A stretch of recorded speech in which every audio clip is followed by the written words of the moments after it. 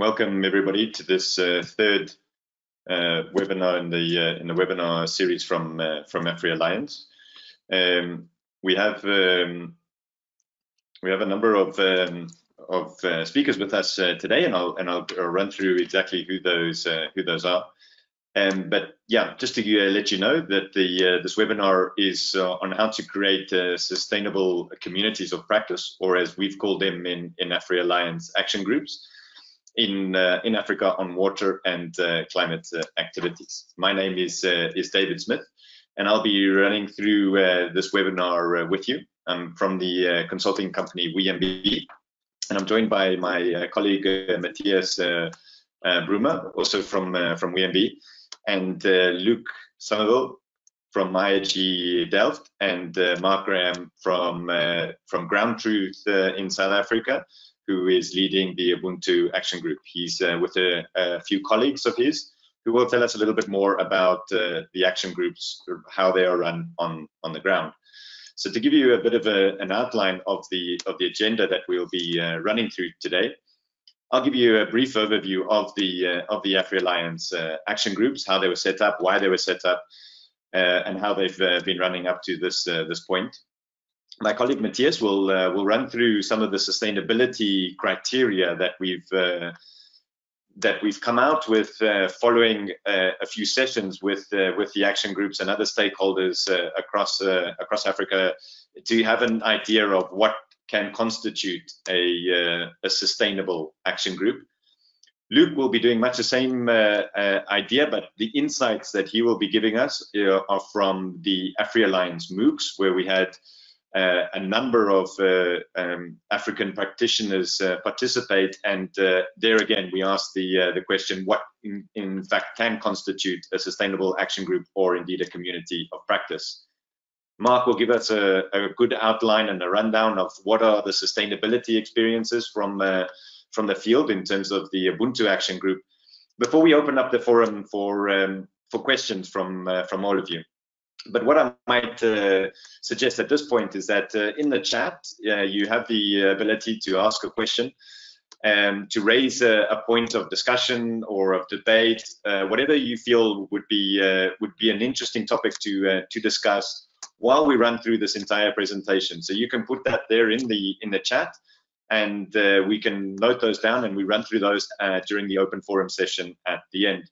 Alternatively, we will be able to open your mics so that you can give us perhaps feedback from yourself in terms of your own experiences on action groups or communities of practice, or any other question that you might have in relation to that. So we've opened that space, about 25 minutes for that to happen. So just to give you a bit of a context around AfriAlliance and some of the main, or really the main objective that we had during this project. Obviously, it's a project financed by the European Commission under the Horizon 2020 banner, with its main objective is to bring together African and European stakeholders in the areas of water innovation, climate research, policy, and capacity development. And basically that is really trying to look to strengthen the preparedness of Africa in the face of the climate change vulnerabilities that it's currently facing. In order to do this, AfriAlliance is really considered the network of networks, because we brought together a number of African and European networks that are involved in water and climate activities. So as you can see, we've covered the entire African continent through connecting these different networks on water and climate activities. And from the European side, we've done much the same thing, with a number of different networks and associations that are bringing together many practitioners across the European continent, as well as specialized research centers and consultancies such as ourselves that focus on specific aspects where we can bring our expertise into this project. When we look at the idea of action groups and communities of practice, we had this initial concept of being demand-driven, bottom-up focused. But if we have a bit of a concept of what is an action group, or what is a community of practice as such, really it's just a group of people that are coming together that have a common concern or a common focus over a particular aspect, and the way to solve that particular aspect is to collaborate together in order to solve that particular issue. There are three main characteristics of an action group or a community of practice. Basically, the sense is that the members are able to interact together, that they form relationships and a culture within that action group itself. The whole purpose of it is to build those relationships and enable them to work on specific areas of interest.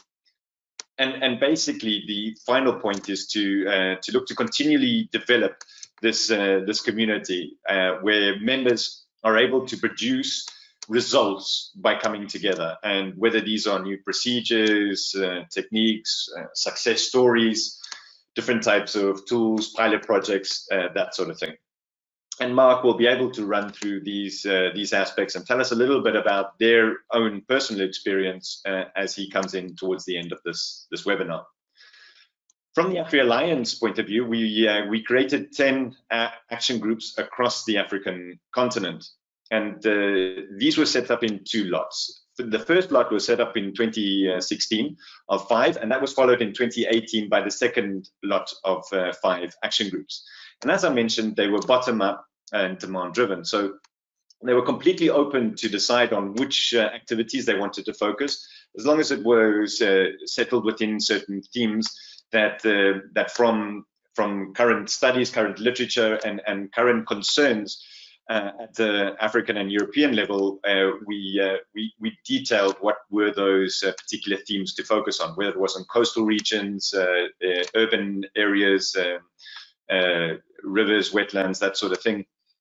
And so you can see here from the range of action groups that came forward, there's all sorts of different aspects that were being focused on or currently being worked on. We have from water harvesting potential to drought mitigation to water stewardship, and indeed the Ubuntu action group on the citizen-based water quality monitoring, which Mark will be able to run through a little bit later on.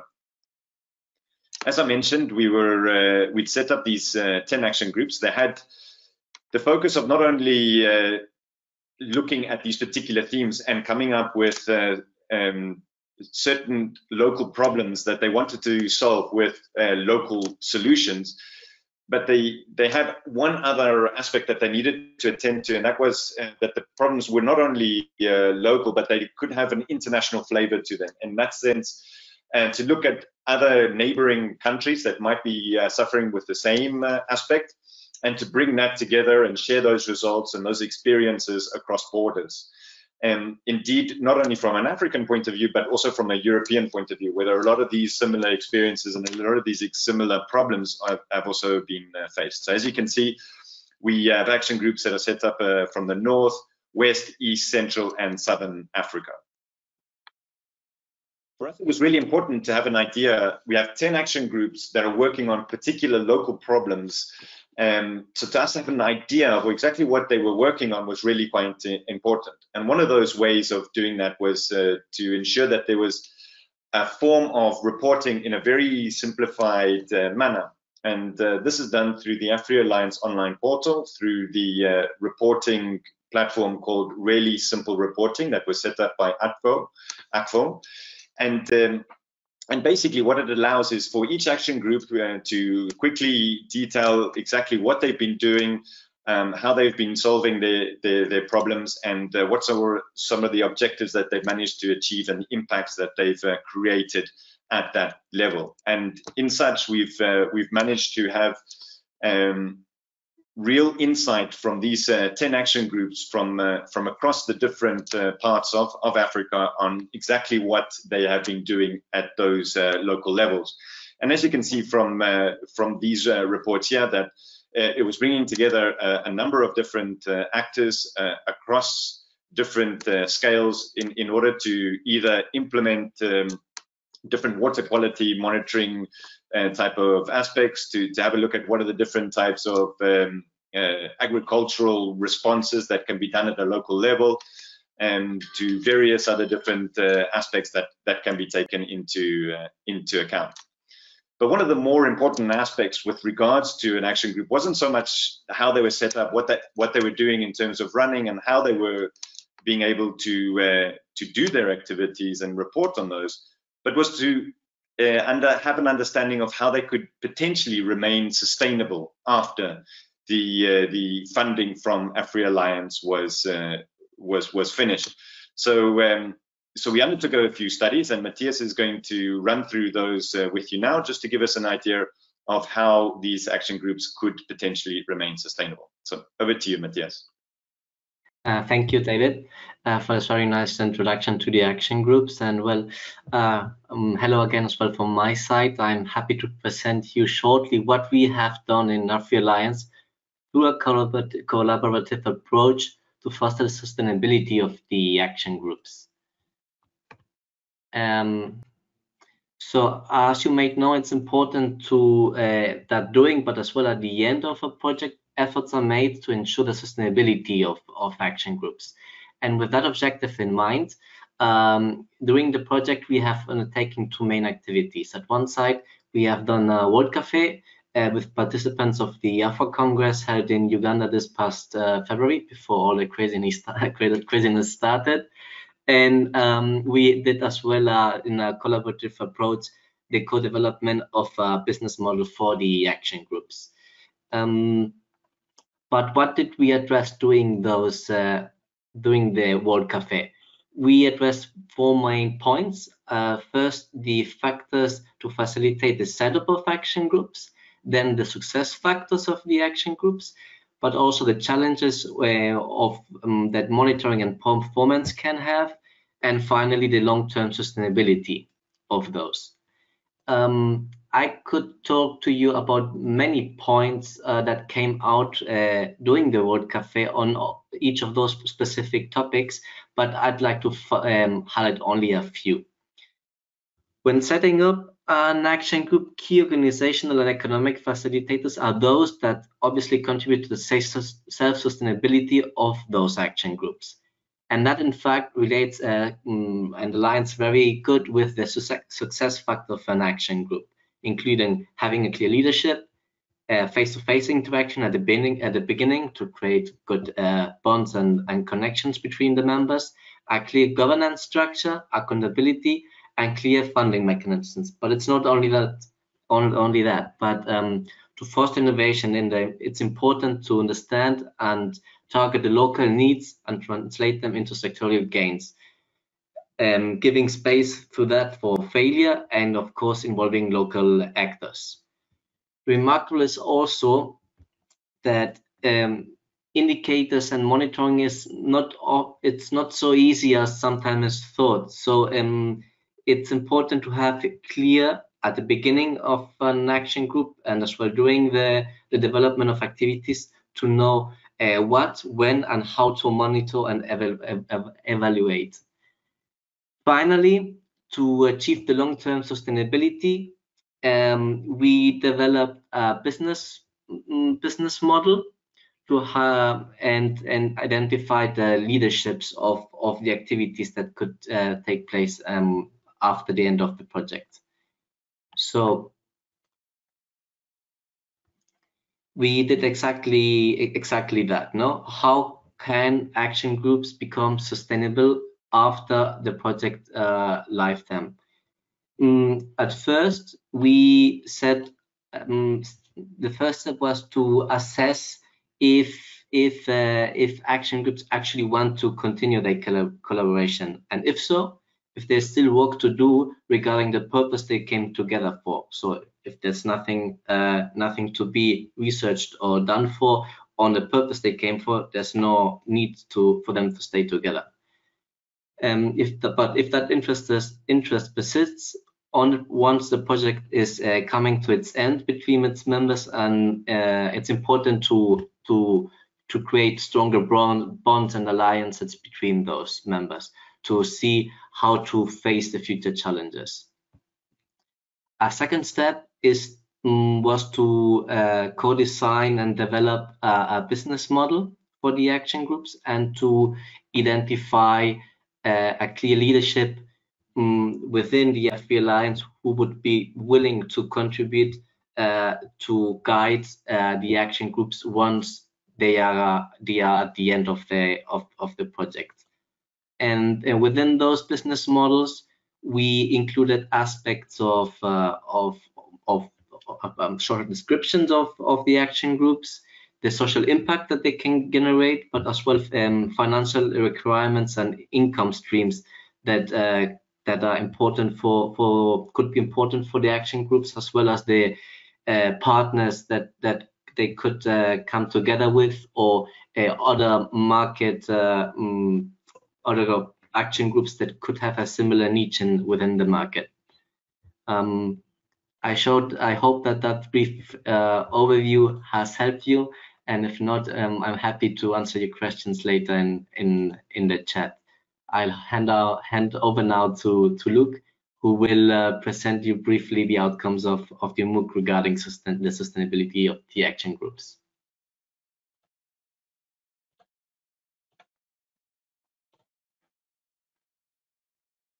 Thank you, Matthias. Thanks very much for running us through that. Matthias just ran us through some of the sustainability criteria that was identified during some of the other activities relating to the action groups, and I'm about to go through some of the findings that we got from our previous MOOC, our massive open online course. So previously, earlier in the year, we held the MOOC titled Social Innovation in Water and Climate Change in Africa. And so this MOOC gave us a lot of insight into the different action groups, particularly relating to the sustainability of the action groups, as we had over 850 participants in this MOOC. And many of the participants were based in Africa, and they were practitioners or policymakers and researchers. So we really managed to get a very deep pool of knowledge relating to water and climate challenges, and related this knowledge to action groups. So one of the modules of the MOOC was specifically focusing on action groups, and one of the best ways to get insights from our participants was through the interactive discussion forum that we held in each module. So we drilled down into the discussion forum of this module, of the action group module, to see what our participants thought about sustainability relating to action groups.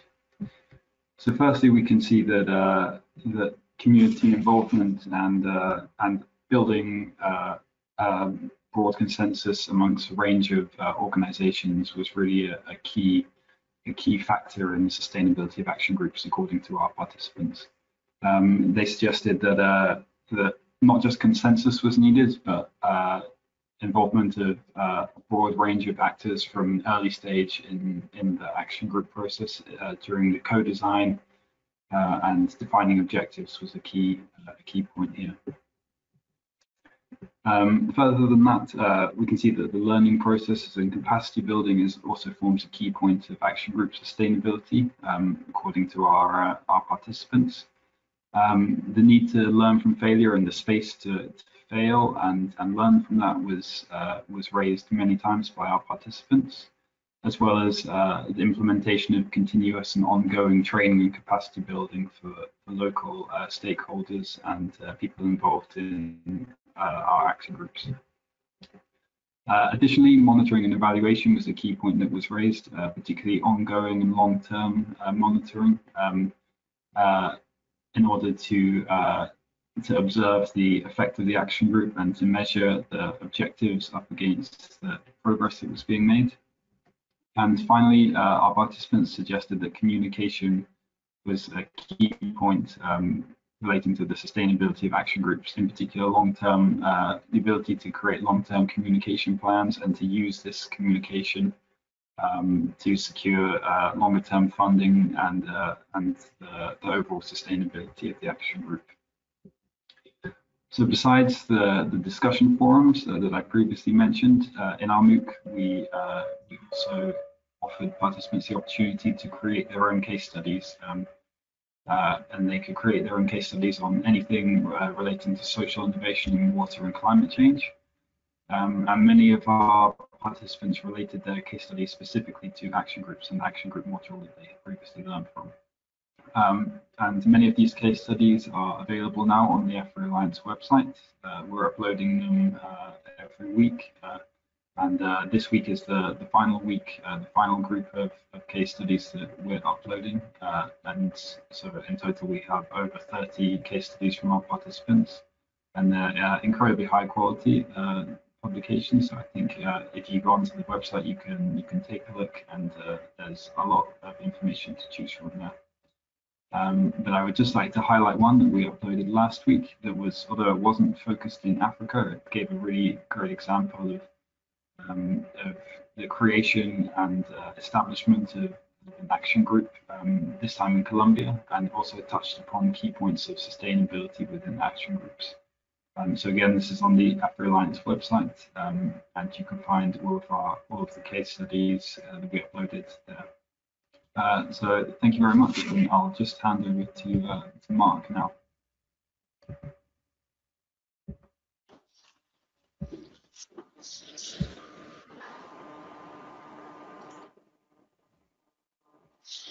Well, greetings from Africa, and in the room with me are some of my colleagues, and online hopefully some other of our delegates who've attended some of the course that we worked with here.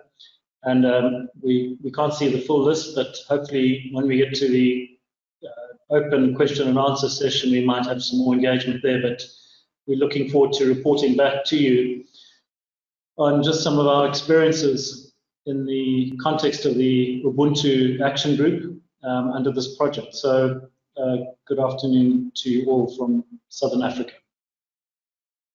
So my name's Mark Graham. There's a bunch of us involved in this project. Jim Taylor sitting on my left here, Stephen Ellery across the way from me, Ayanda Lipiano is hopefully online, Charlene, and various others. Thanks, Luke. And really what this sort of community of practice focused on was a number of key dimensions. One principle was a fresh workshop. This work spun out of the earlier process, which was related to the AFRESH, which is the African Freshwater Alliance for Streams and so on.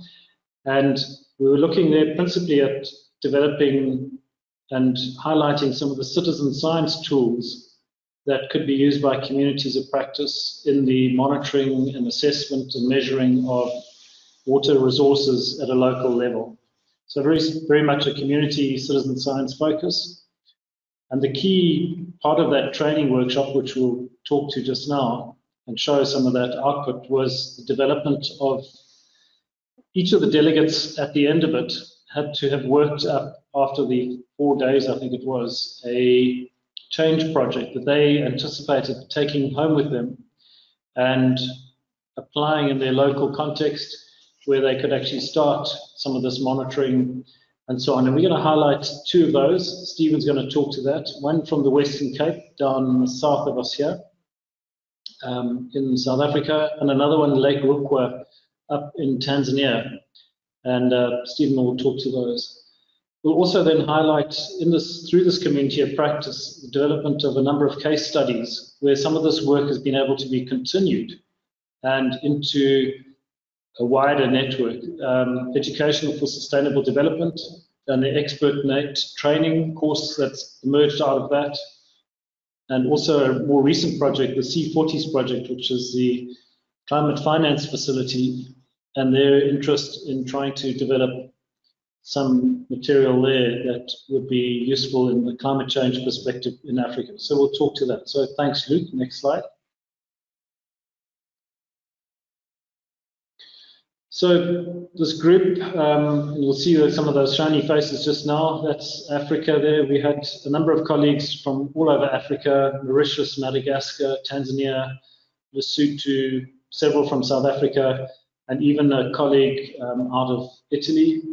So a nice wide distribution, European and African delegates on that. And we had this regional training workshop. Thanks, Luke. That workshop was held here in South Africa. And what we really were fascinated by was this concept of the SDGs and how could we take this new paradigm, the SDGs, and integrate this SDG thinking into the tools. And we were particularly interested in tool, the SDG number 6, clean water and sanitation. And how could we measure, how could we evaluate, how could we engage with this as a community of practice? 6.3.2 is talking about monitoring of water resources, and these citizen science tools clearly were entirely appropriate there as monitoring tools.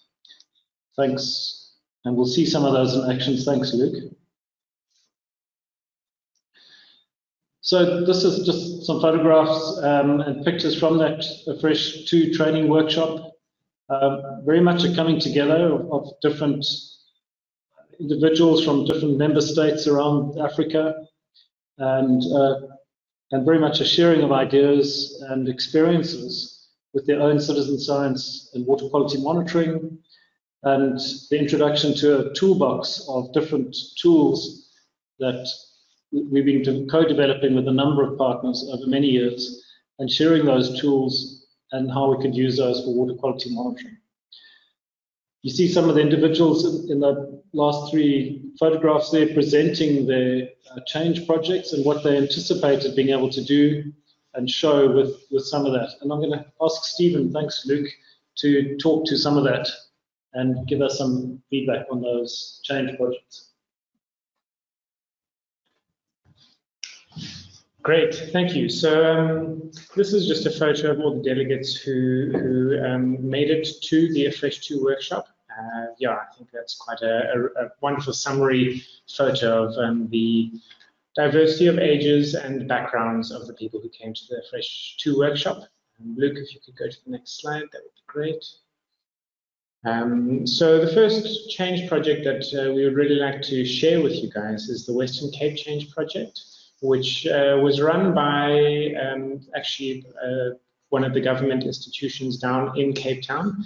And it was run in the Berg River catchment, which is a really important water supply catchment for the city of Cape Town. And the project aimed at kind of empowering the six primary schools and 3 high schools with the citizen science tools. And those citizen science tools that were used was the Clarity Tube that you can see pictured up in the top right, and then Mini SAS, and also the Velocity Planks. And they chose 5 different water quality monitoring locations, and each school is responsible for monitoring the water quality on a quarterly basis in those areas. Yeah, and then they report back to a centralized, the Groundtruth Conservation Trust, and they report back their results to them, and then the Groundtruth Conservation Trust will then link that information to other people who need. Luke, if you could go to the next slide, please, that would be great. And so then the Lake Rukwa Change Project is based up in Tanzania. And this was a partnership between the Lake Rukwa Water Board and then 6 secondary schools in the area. And these, and so they provided citizen science training to the schools and to the Lake Rukwa Basin Water Board. And they have now set up 6 different water quality monitoring sites on inflowing rivers and streams into the Lake Rukwa itself. So yeah, those are some really cool and exciting change projects that came out of the AfriAlliance workshop. I'm now going to hand over to Jim Taylor, who will talk to us about the lessons learned and where we are going from here. Thanks, Luke. Next slide. Well, greetings everybody, and my name's Jim, and lovely to be with you this afternoon. And thanks for all the really helpful introductions, David, Luke, and Mathias. So my colleagues Mark and Stephen have overviewed the FRESH workshop, and what we're now trying to do is say, what have we learned from all this work? We've learned to build on existing networks rather than create brand new ones. Action learning has been a key component of this, as well as co-engaged action, working with people and developing ownership by working together rather than sending messages to people. And we're finding, I'm hoping that our colleague Ayanda Lepiana is online with us and may chip in a bit later, but he and I are finding that Indigenous knowledge processes are really helpful in building understanding. Thanks, Luke.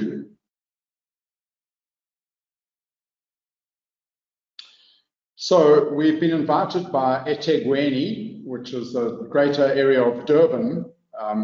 Hopefully you've heard of Durban, one of South Africa's biggest cities. They're doing a C40 project, which stands for Sustainable Cities, and integrating socio-ecological learning using the toolbox that Mark referred to. And you can see in the toolbox, there's mini-SAS, the stream assessment scoring system, using biomonitoring. And in that little chart at the bottom, you can see the many different parts of South Africa where mini-SAS tests have been done and put on the Google Earth plane. Thanks, Luke. So Ayanda's been leading a process of training envirochamps who are public-spirited community members in one of the catchments near Durban, the Palmeet. And because of COVID, they weren't able to meet.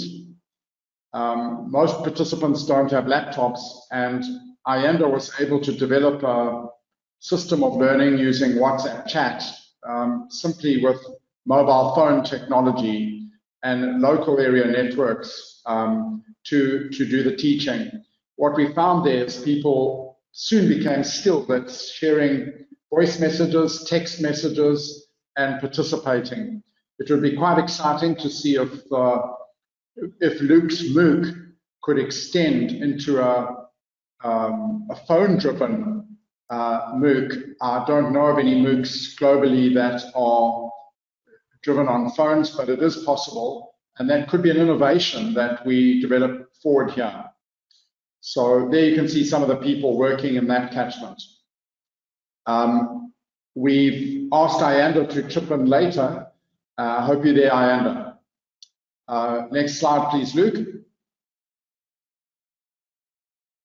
Perhaps I should have added most of the training is done in isiZulu, one of the more popular local languages of our area.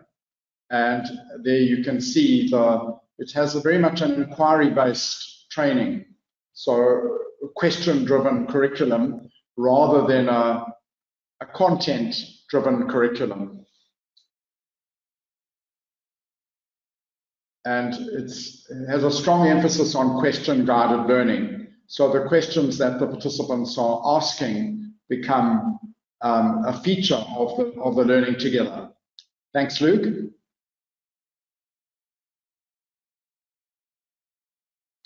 These are just some images of the people working together. Those living in close proximity with each other were obviously conscious of social distancing, but they then worked in pairs, as you can see, sharing their mobile phone technology, making notes, and then sharing either text notes or voice notes with each other around the topics of the online learning. And enormous richness of sharing took place through the course. Thanks, Luke.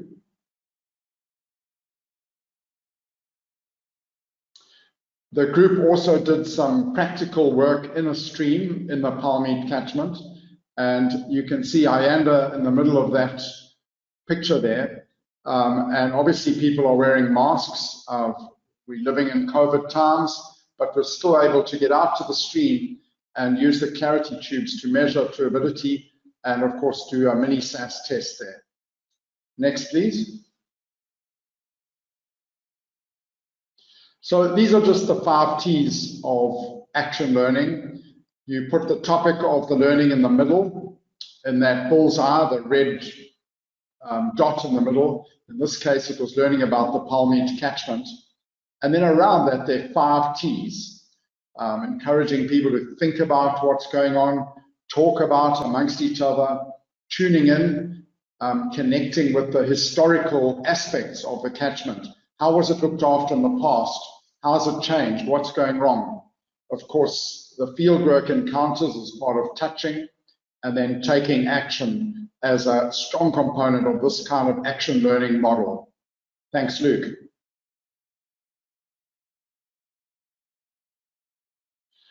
This is a strong slogan that comes from the apartheid era in South Africa. Either teach one, reach one, or reach one, teach one, really emphasizing if one has something to share, who and how can you share it with anyone? And this was a strong kind of collective slogan in the way that the training took place. So to spread the learning as much as possible, especially for people who weren't connected through Wi-Fi and laptops and so on. Thank you.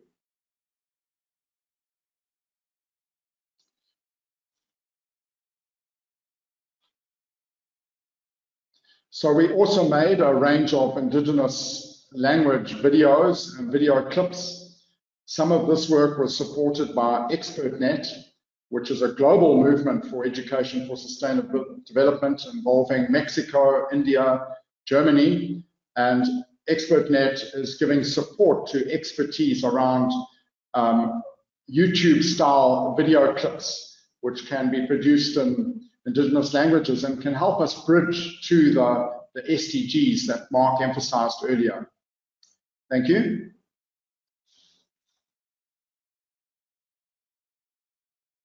So where do we go from here? Stephen recently ran a wetland assessment training program. That map on the left-hand side of your screen is South Africa, and we had participants from all over South Africa. 35 of them did this course, and then they also met in collective clusters at local wetlands to situate the learning with practice. So we're going to continue with those trainings, and then we're also affiliating to the United Nations University Regional Centers of Expertise and contributing to the citizen science agenda of RCEs globally. On the 30th of November, we're going to have an open Zoom course inviting all the 180 RCEs from around the world to participate in sharing from the kinds of experiences we're having and contributing their own ideas as well. Thank you.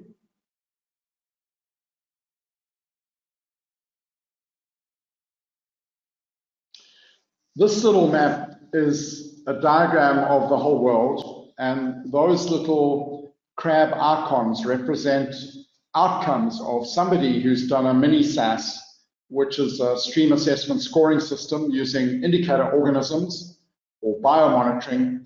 And you can see that it works just about anywhere where you have perennial rivers or streams, from Canada in the north to Australia in the east of that map.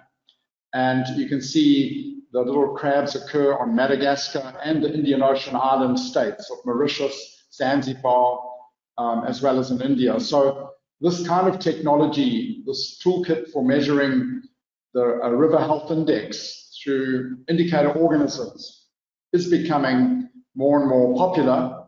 And the United Nations committee responsible for SDG 6.3.2 are experimenting with using mini-SAS as a global measure for all countries reporting into their SDG 6, which is the annual commitment each nation has.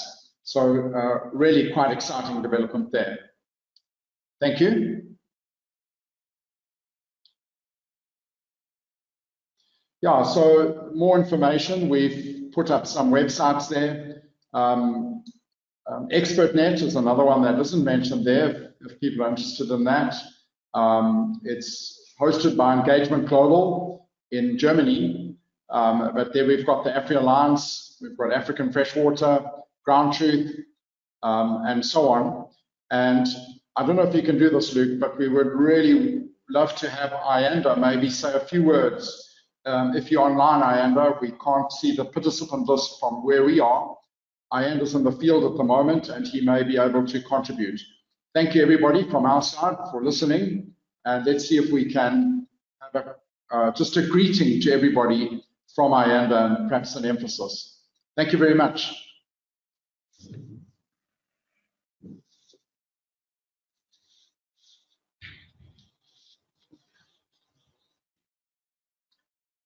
Luke and David, we're done from our side, so we're up for questions and so on as they go.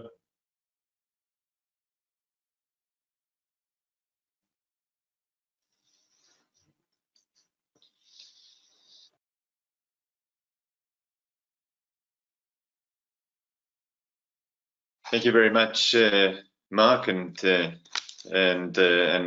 rest for these very insightful messages. And I was giving a little bit of space to see if Ayanda would like to mention something. I know that she should be able to unmute herself, but in case there was the ability to do that. But if not, good afternoon, everyone. Okay, here we go. Greeting, everyone.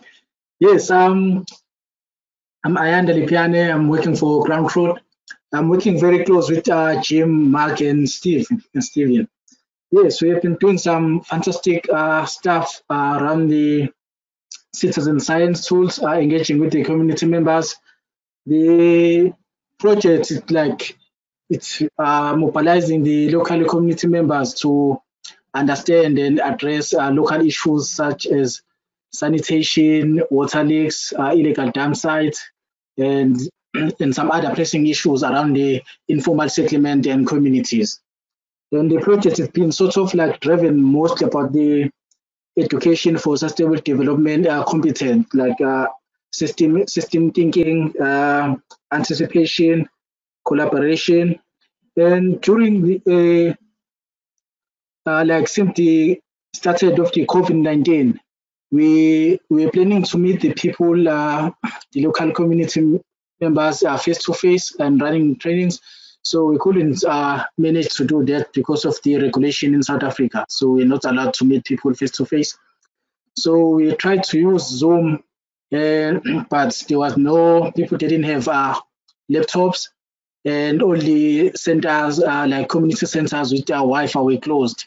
So we tried to use WhatsApp, which was like sort of a success. And during WhatsApp chats trainings, we used indigenous knowledge because it's a powerful approach. For example, like the people we're running training to them, they got like their daily activities, and when using this running this training, we make sure that we link trainings around the citizen science tools with their daily activities so they can make a connection. And we don't want people to come to the training and then they continue with their daily activities and then they're not making a connection. And we also use the 5T action learning that the Jim Jedman talk about it. I think it runs very well, and we currently people are using the sensors. People are sort of summarizing the training in terms of like the appreciation approach, what they learn, and how we can improve the online trainings, and also doing some short videos in isiZulu and isiXhosa. Yeah, I think that's all from my side. Just to mention a few things that we've been doing. Very interesting, Ayanda. Thank you so much for that intervention. I think that supports very well what Jim was just presenting now as well about use of different languages, etc., in communicating those messages across. So thank you for that. And so I think you've been active in the questions. So this is great. This will give us a nice opening to this forum now. We've got 10 minutes left, so we'll run through those questions, and we'll see how best we can go through that. If indeed you have any other question, feel free to put them down here in the question section, or indeed raise your hand, and we can go through those as well. The first question we have from Tia Bogertman, where the question is regarding the sustainability of the action groups after the EU funding stops.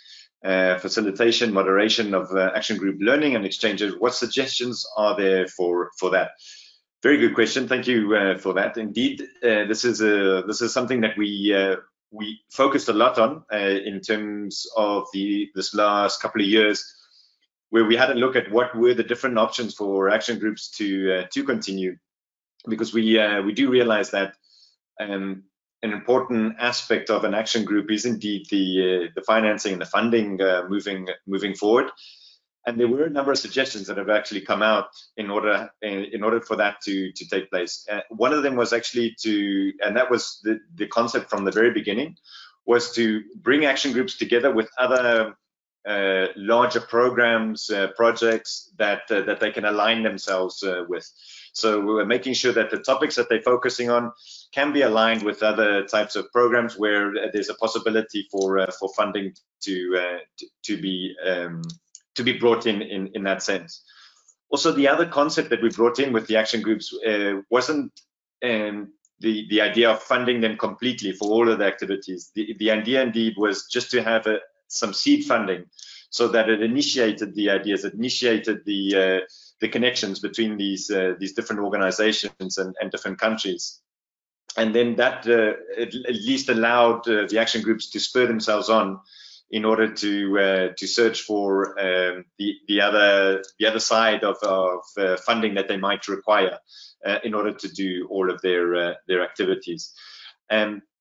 But as an action group that is currently active, that is coming to the end of its AfriAlliance life, perhaps Mark, you could give us another insight on how you as an action group are looking to continue, and how the aspect related to financing and funding comes into play. Thanks, thanks, David.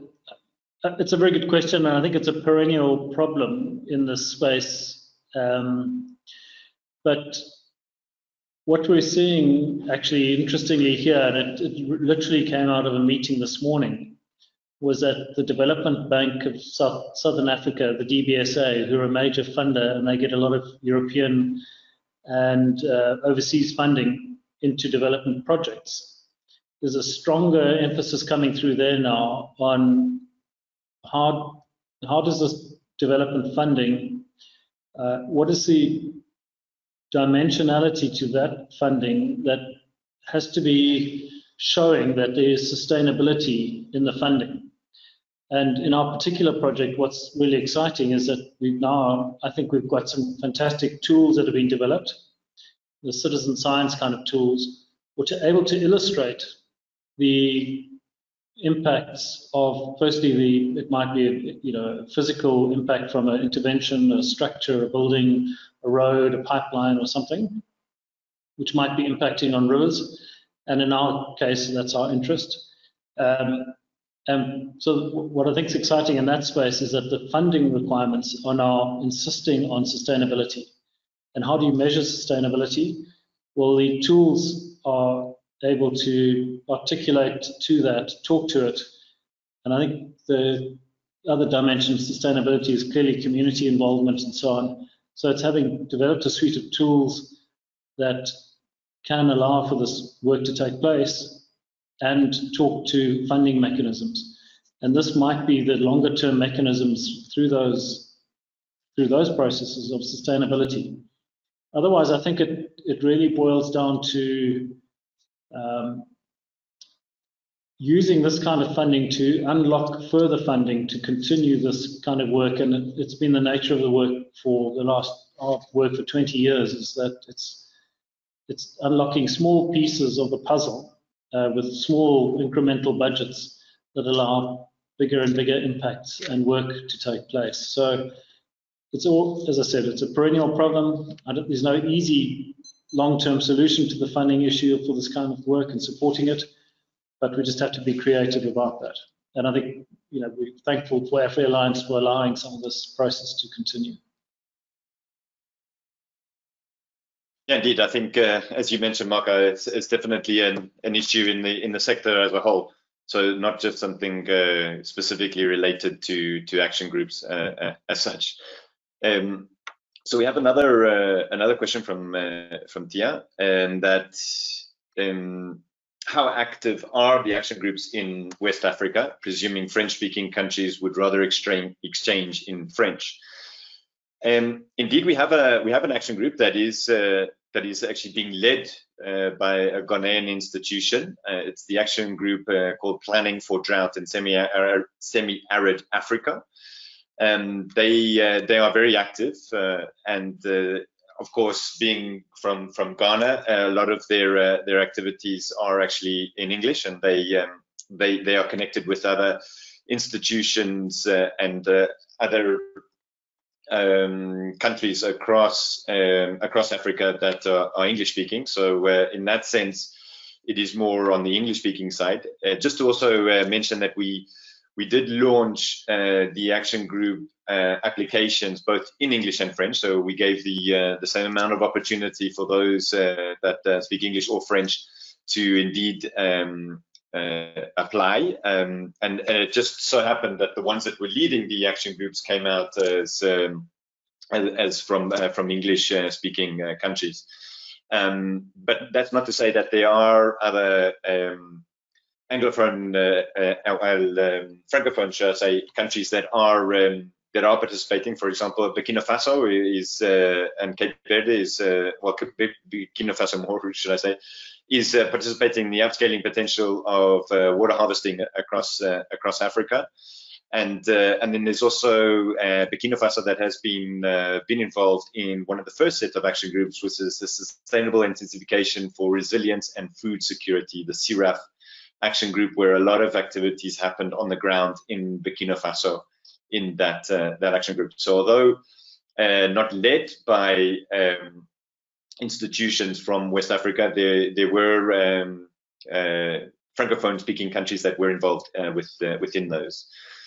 And the next question from Tia also came through to say the Rural Water and Sanitation Network is another good network to link to.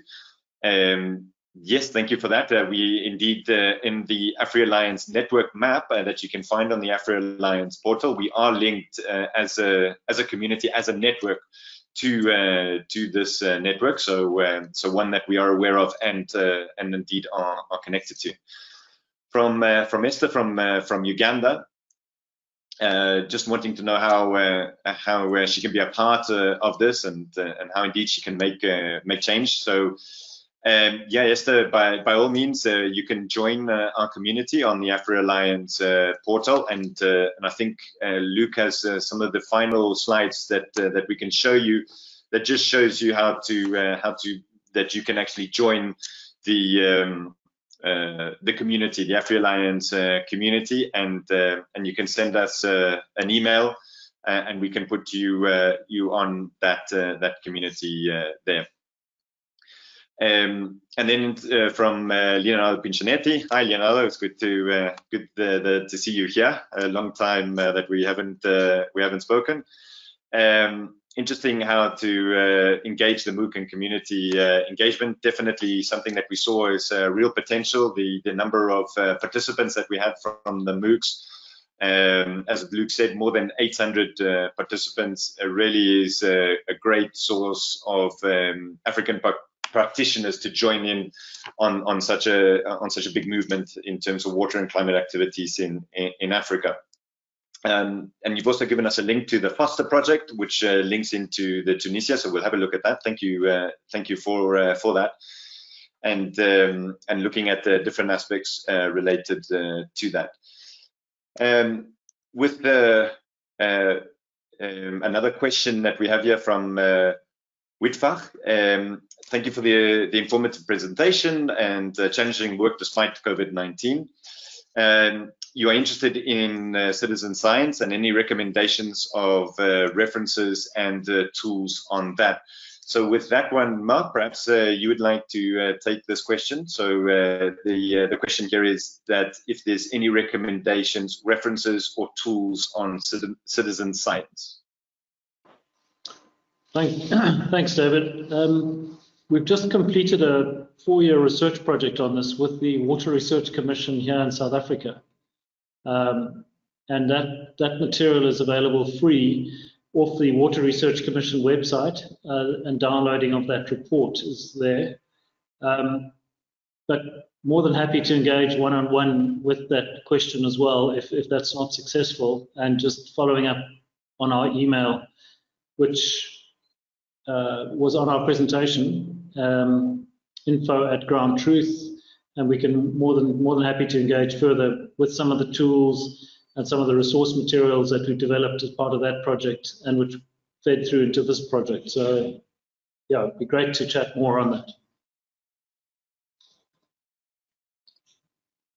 Thanks, Mark. And then we have some final questions here with from Pape. What is the plan to duplicate the action groups in different places along the continent? So from the AfriAlliance project, obviously, as you know, we're coming to the end of the project. We had the objective initially to set up 10 action groups across the continent. Those have been completed and are currently run, and a lot of them are coming to the end of their activities. But what we have managed to achieve through that time is to give a different concept to not just creating, and once a project dies, the action groups die with it, but rather to let the action groups take control of their own future, to provide the tools and space for them to collaborate together and to create further action groups if they see the requirement, or indeed to connect with other communities of practice that are currently running across the continent, so that these sort of activities can indeed be transferred to other parts of the continent, and some of these lessons learned that Jim has run through from their side, that can actually be spread and exchanged with other organizations that might be looking to set up communities of practice. And then the final question is from Mikel, where he says that I suggest some of you may have attended the virtual citizen science and SDG conference last week. If so, what were the primary take-home messages from that event? So I personally didn't attend. I don't know if any of the other panelists attended that conference last week. In case you have, then perhaps you can give some of your take-home messages. Yeah, David, none of the team from our side. Unfortunately, we weren't even aware of it, so a few surprised. So that was a SDG conference and citizen science. Yeah, citizen science SDG conference apparently. Yeah. So yeah, I wasn't aware of it either, but yeah. Okay, so it seems that these are all the questions we have, which is almost perfectly on time, just 4 minutes over. So at this that point, I'd just like to thank all of our panelists, our presenters today that have done a fantastic job in giving us a real outline of the action groups, how they can remain sustainable, and how exactly the activities on the ground have taken place, and some really amazing work that has been done by the Ubuntu Action Group from Groundtruth in South Africa, and all of their colleagues and collaborators there as well. So before we close off this webinar, just like to let you know that AfriAlliance is running a series of webinars that might be of your interest. These will be running through the whole of November and December, where we'll be looking at different aspects, from the Needs and Solutions Hub to the Triple Sensor approach, which will be done both in English and in French. Looking at the Geodata portal and other AfriAlliance databases that can be of a lot of interest in case you're looking to have areas of knowledge, repositories that you might be looking to attach to. And then the final one is a data journey approach to development programs.